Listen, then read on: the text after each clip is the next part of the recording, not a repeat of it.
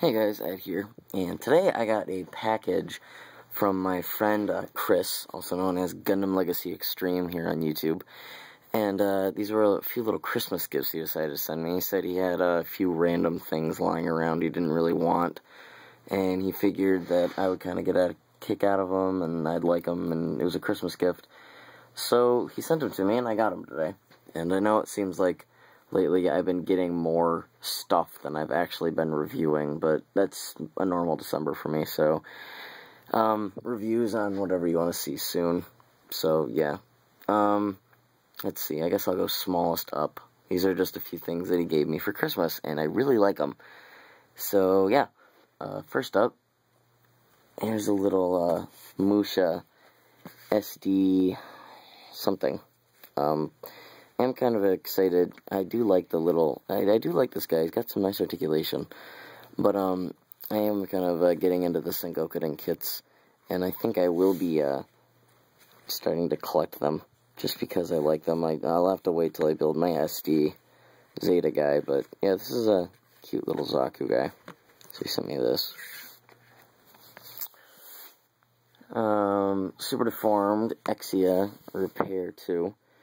There's a little bit of paint around it and everything, and I'll have to kind of dismantle it and give it a whole spray paint, hand paint job, but, yeah, it's nice, especially because I got the Super Deformed Exia for Christmas, and this is the R2 version, so now I'll have both versions, so, yeah, that's cool. So I got him. And the Super Deformed 00 Riser, which is really cool because I was actually going to get this one for Christmas, and I decided to pass it up and not get it and get the Super Deformed Unicorn instead, and so now I have it. And this guy, just looking at the O-Riser, I'm going to have to fill in all of those gaps with putty and everything, and these two guys are going to be a load of work to do, but whatever. It's fun. It's Gunpla. Now, I'll just move these guys out of the way because they're kind of big. Next three things I got are probably my favorite. I guess I'll go least to most. Here is the Raw DX Luna Maria Hawk. It's a pretty big.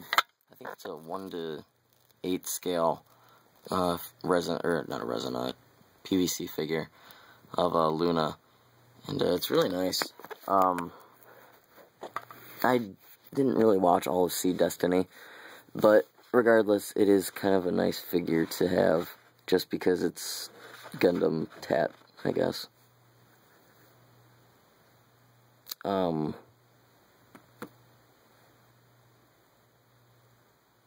Yeah. I've seen a few of these on sale at a few local shops that I've been to, but I haven't really, picked one up, I guess. Sorry I got kind of quiet. I think I just heard somebody in my house wake up. It's like 5 in the morning. Yeah, getting back on track. I've seen these for sale before, and I never really picked one up, but I've always been tempted to, just because I've been a bit curious about their quality and such. But, yeah, it's really nice that he gave me one. Another figure, and this is probably one of my favorite things I've ever gotten. It is a 1 to, I want to say 12 scale Suzaku that comes with a replica key of the divisor for the Lancelot, which, if Code Geass is one of my absolute favorite animes, if not more than some Gundam series. Code Geass is one of my absolute favorite series, but Suzaku is also one of my favorite characters, and this is a very nice little set that comes with a little display base.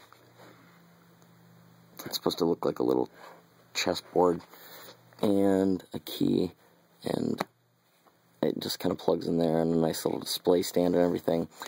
The figure is nice. It's got some molding for the clothes and everything, and it's a really nicely done figure of Suzaku. So, that's very cool, because I've always wanted one of these, and I think I think I started squeaking when I opened the package, just because it's so cool. But yeah, you can move them around and stuff, and you can take them off and everything, but you know, all fits together nicely on this little stand, so that's very cool. And last but not least, the thing that I might be excited a little more about than this, not really sure though, the 1:35 scale Lancelot. This is the mobile suit, or not mobile suit, nightmare frame that this guy pilots, and this is the key to it. So the two of these together are a very nice display piece to have. The divisor key, the pilot, and the suit. I think this is the royal coating version, which has all the shiny metal and blah blah blah. It's got the spinning lancer things and everything. It's got the swords, and I don't know if this actually came with more pieces than what he actually gave me, but I don't think I'm gonna take this one apart and paint it, just because it was a gift, and I really do like it a lot. So I think I might just take this and leave it as so, and put it on the shelf with my Suzaku with the driver thing. But yeah, again, big thanks to my friend Chris for these really cool little gifts that he just kind of scrounged around and sent to me. And I promised I'd make him a video showing everything off, so here's everything. And again, big thank you to Gundamlegacyextreme here on YouTube.